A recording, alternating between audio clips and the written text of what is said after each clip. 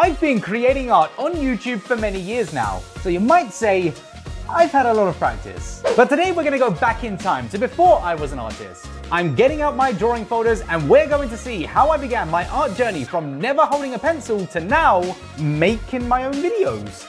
My name's ADCArtAttack, his name is Bob, and it is time for another Artist's Redraw. Alright, so these are my drawing folders. I actually do have a lot more, but we could be here all day. These folders actually have some incredibly old artwork in them, with some of the artworks actually dating back to the late 90s. Yeah, I'm old. Wow, there's some memories in here. So my plan for today is to redraw some of my classic art as I have been doing over on my streams. However, I am not an artist. My ambitions with art are to create and inspire. I've never focused on progress and always allowed everything to happen naturally. See what I did there? I made an excuse.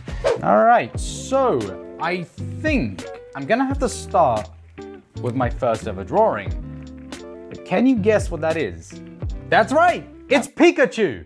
Okay, so I can't actually confirm that this is my first drawing, but it's definitely one of the earliest and it dates to around 1999.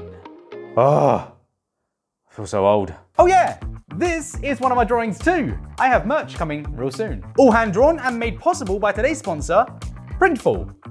It's amazing looking at the start of my journey to creating my own original characters and selling artwork. And I'm gonna show you how you can do it real soon. So this is exciting news. I actually found the reference I drew this from. Think about this. 1999, I was sat at, you probably wasn't even born. I was sat at home drawing my favorite video game character, and the best part is, I was copying. So today I can challenge myself with the exact same challenge I took as a child. Can I now copy better as an adult?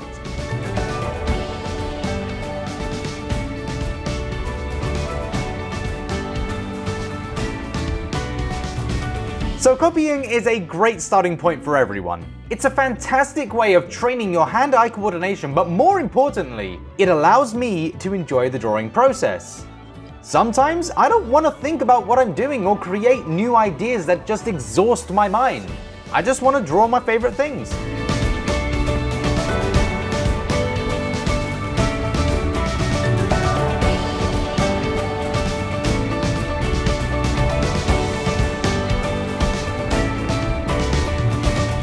I never imagined that some 24 years later, I'd be sat here drawing the same image in front of thousands of people, all while being critiqued on such a platform when the original was shown to no one and was created alone in my bedroom.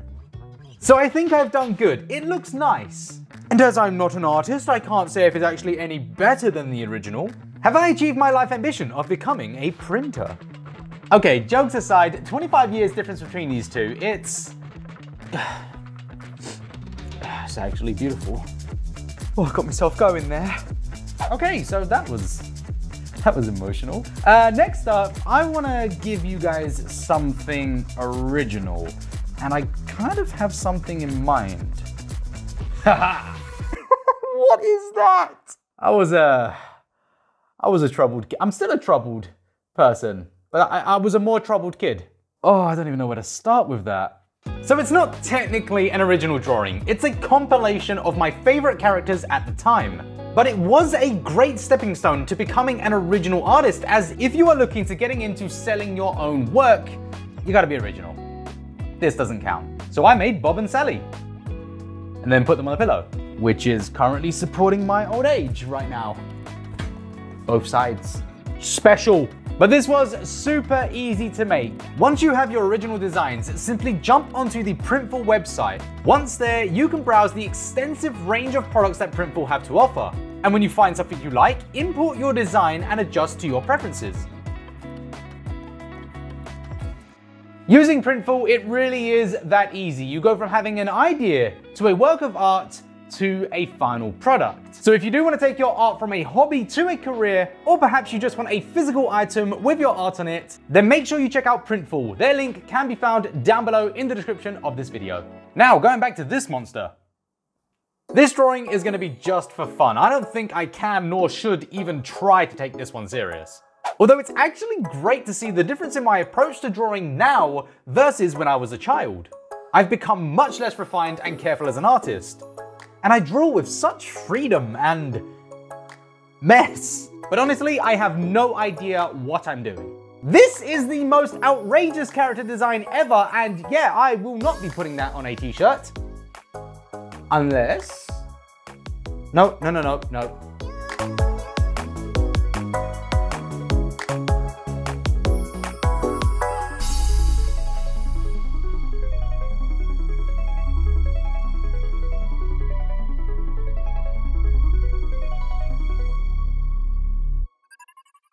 Now I'm doing something different this time. We've already had a pencil sketch, so this time, why not add a little ink? My patience in doing these lines is definitely telling of the artist I've become. As a child, I would have never. As an adult, however, well, there's not much going on in my life, so I can afford to waste time. How sad. You know what? It's not too bad. There definitely are some mistakes, and to be honest, I didn't really care all that much. But I actually think it looks kinda cool. Okay, but now I owe you, so how about a piece of art that's actually gonna push me? And you know what? I think we're all a fan of the second best kart racer of all time. Yeah, I was 13 when I did this. Wow, I was so young.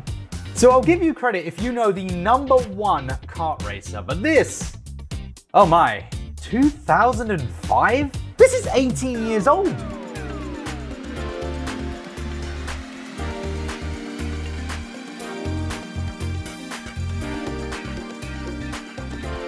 So once again, just like my other drawings, this one was a direct copy from... I found it again. So all I have to do is redraw this, but this time I'm gonna put a little bit more effort into this one and use some color later on. I distinctly remember when I was a kid, this was my favorite drawing. I was so proud of this one. Now that I'm an adult, I look at it and I don't think it was very good. I'm expecting myself to perform a lot better here today, but at the same time, I am gonna try something different, and I'm really excited to see what happens.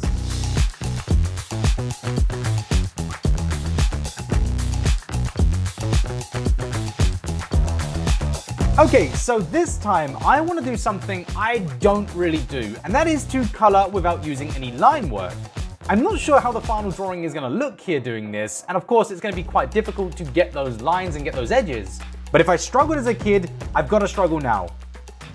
It's been a while since I've actually taken a piece of artwork seriously. In recent years, I've become more of an entertainer than an artist, tackling more challenges, using all of my markers, coloring in coloring books, and of course the cheap versus expensive. So today I really wanted to put some work in for this particular piece and try to show some levels of progress and just see how far I can push my markers. But I will say, not having the inking is definitely a new experience for me, and it is very difficult.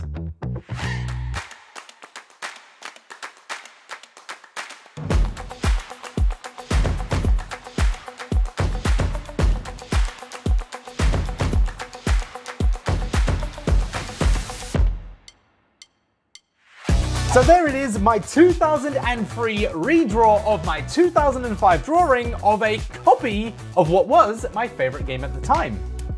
And this one can actually be considered a redraw. I actually did try for this one, and I am so proud of myself. The other drawings, admittedly, were a little bit of a mess around. I wasn't really taking it too seriously. So I hope we're all in agreement that today's episode was actually a really fun episode. It was a trip down memory lane, tackling several pieces of artwork from my childhood, and I don't know, it was pretty emotional actually. This was fun. Now I really hope that today's video has answered the one question that everyone has, and that is, how do I become a better artist? Practice. That's really all there is to it. And I just want to remind you all that if you are looking to take your artwork to the next level and become a professional artist selling your own artwork or just getting some pieces for yourself, then please do check out today's sponsor, Printful. Links to them can be found down below in the description of this video. I hope you all had a great time here today. I've had enough nostalgia. I'm hurt. I'm old. I'm going to bed because I'm very old. Bye.